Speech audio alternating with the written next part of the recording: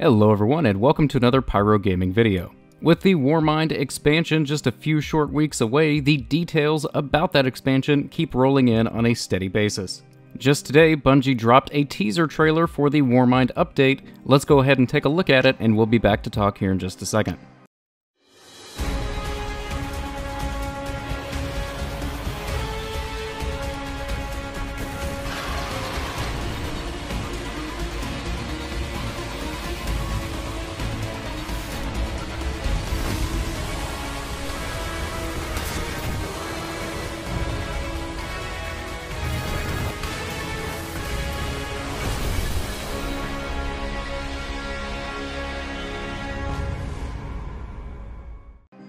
Alright guys, now we have a lot to talk about in this video. From that trailer that you just watched, we can see that Suros Regime will be making a return, and this has been confirmed on Twitter by Deej himself, so we know that that is for sure Suros Regime.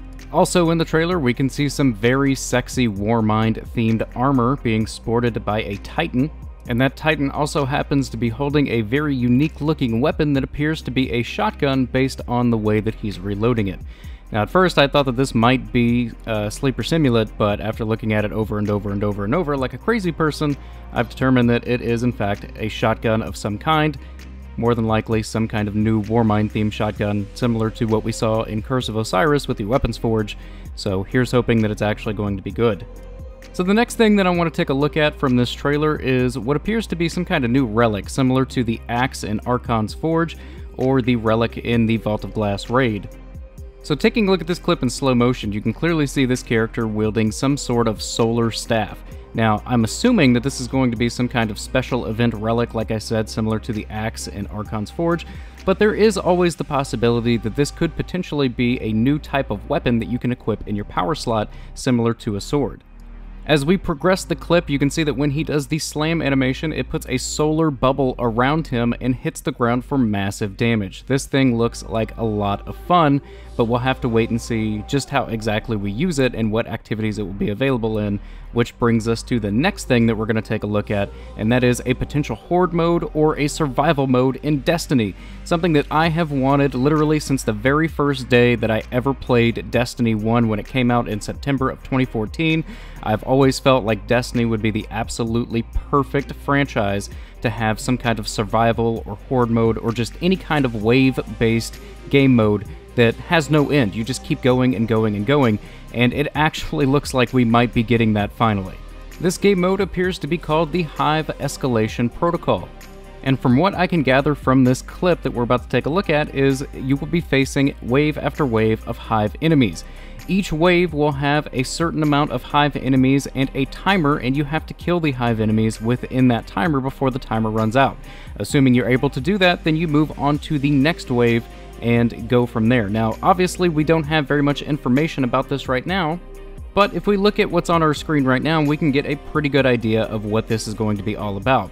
I'm personally just hoping that it's not an overly exaggerated public event, similar to the public event on Mercury. I really hope that this is its own standalone game mode that me and a buddy of mine can launch into and go spend an hour just killing wave after wave of enemy. Now, it goes without saying that you should manage your expectations accordingly, and hopefully we will get some details on this in tomorrow's Warmind reveal stream. But honestly, me personally, I'm kinda leaning to an actual survival/horde type game mode. The reason being is because I've seen a couple of Bungie employees over on Twitter say things like, I hope that Cosmo and some other guy can survive in tomorrow's livestream. Little things like this are very subtle, and of course they should be taken with a grain of salt because it is indeed an off-the-cuff remark, but nonetheless, Bungie does like to hype things up, and Bungie knows that this is something that we want. I don't think that they would tease it this much if it wasn't exactly what we expect it to be. So here's hoping, guys. Fingers crossed. Another thing that I want to take a look at real quick that Bungie released today separate from the teaser trailer is a look at the upcoming buff to the Tractor Cannon exotic shotgun. So I'm going to go ahead and play the full Tractor Cannon clip for you uninterrupted, and I will be back in a few seconds to talk about it.